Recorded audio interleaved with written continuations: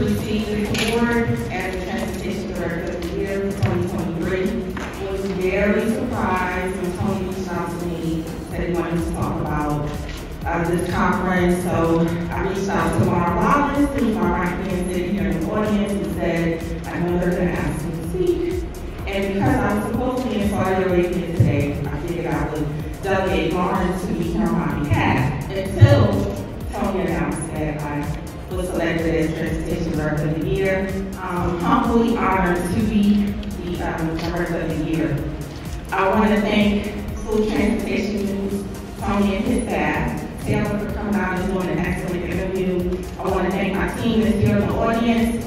I have 3 of my team members behind every executive leader is a great team. So without them, I would not be standing here today. I also want to thank my advisors and mentors that are here and those that are not here as well. I proudly represent the school district of Philadelphia, with the 8th largest district in the nation. And I know all of you here, transportation leaders, we have a very tough job every single day, but I appreciate my work. I have a passion for it, and I let my work speak for me. So thank you so much.